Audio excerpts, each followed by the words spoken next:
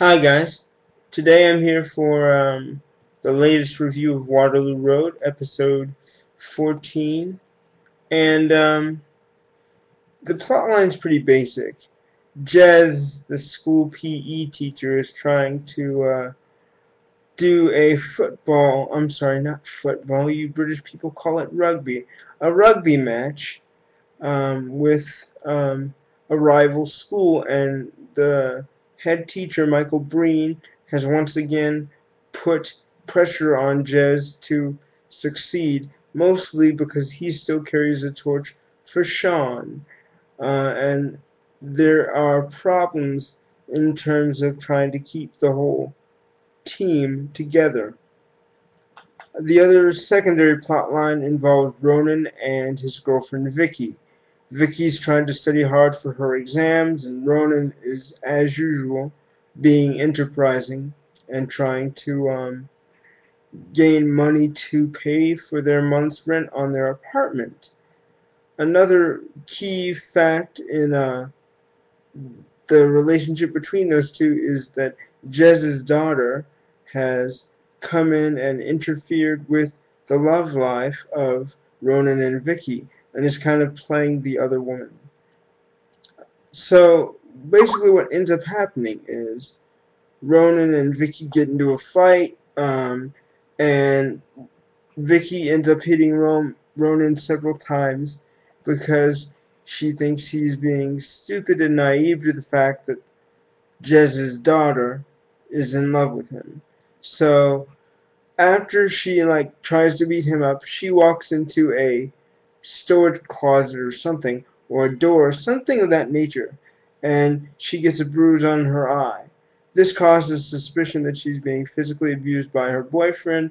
The school turns against Ronan, and there are problems with that.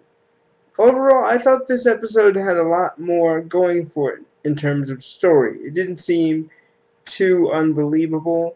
It seemed to be grounded in reality, something that would happen within the confines of a school. And this is the first episode where I thought I would actually be enjoying Waterloo Road. The side plot line with Jez being pressured to succeed in the school's first rugby match was interesting, and I didn't really know the outcome of the rugby match was going to be that Waterloo Road won, but I was happy when they did, despite the fact that Jez, the PE teacher and coach of the rugby team, clearly cheated. I think that what works about this show is that you have these student characters who have difficult and challenging home lives, and each week we get to explore a little bit more of why these kids, need the help and support of the teachers. I think that shows in America rarely ever cover that angle of the children needing help.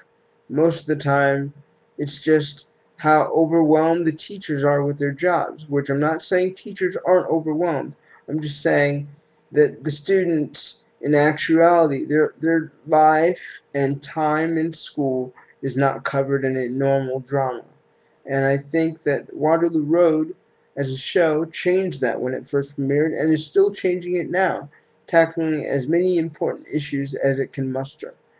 I think that this was the first real solid episode of the season and one that I really, really enjoyed.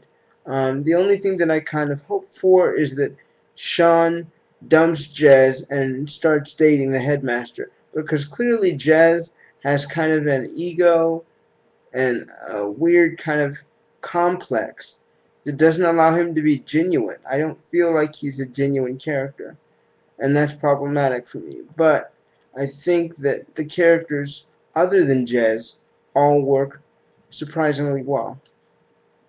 For that reason, I've got to give this episode of Waterloo Road 4 out of 5 stars.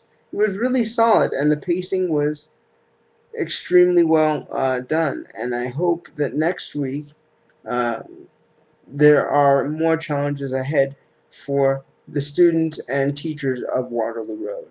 I'll see you guys next time.